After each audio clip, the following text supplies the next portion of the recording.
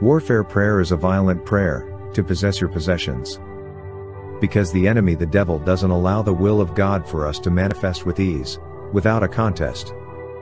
And as such, you need warfare prayers to contain him, so as to have your freedom and blessings.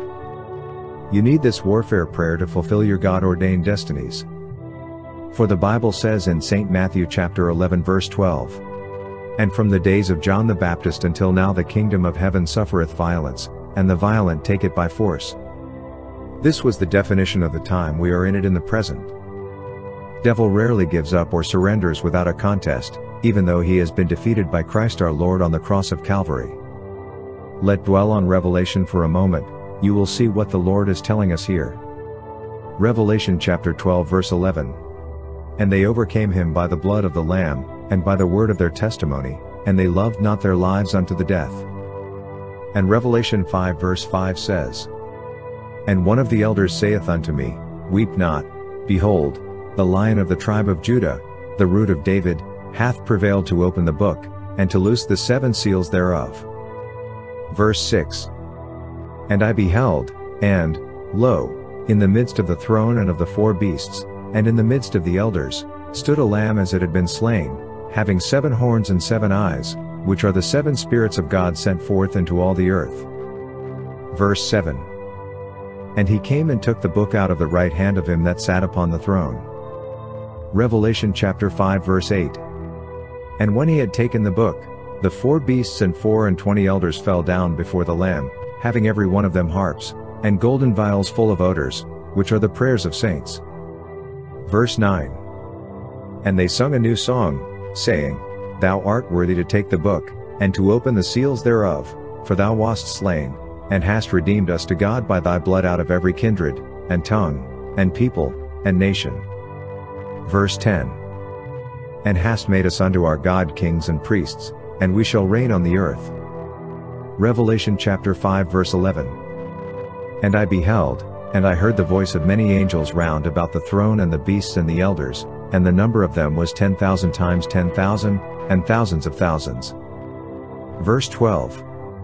"Saying with a loud voice, Worthy is the Lamb that was slain to receive power, and riches, and wisdom, and strength, and honor, and glory, and blessing." Verse 13.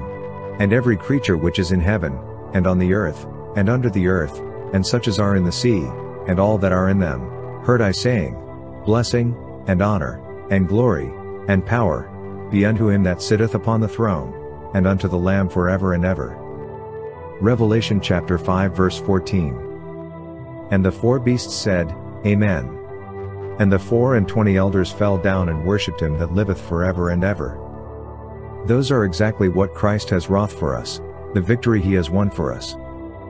But we still need faith and warfare prayers to establish this victory, and to walk in dominion over Satan the devil. And that's why today, as we engage in warfare prayers, every mountain erected by the devil against your health, wealth, progress, prosperity, and your destiny manipulation shall crumble. In the name of Jesus. For our God is the man of war. He does not lose any battle, and he has never lost any battle. As a matter of fact, God has got no battles to fight, for none can battle with him. He is the creator and the maker of all things. So who can battle him, or who can withstand him? He created all things according to his pleasure. Revelation chapter 4 verse 11. "Thou art worthy, O Lord, to receive glory and honor and power, for thou hast created all things, and for thy pleasure they are and were created."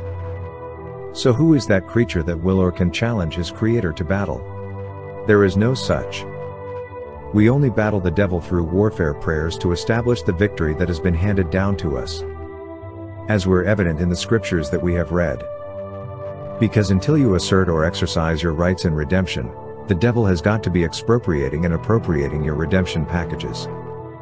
And as I pray for you now, every of your confiscated and expropriated privileges shall be released and handed back to you in the name of the resurrected Jesus Christ.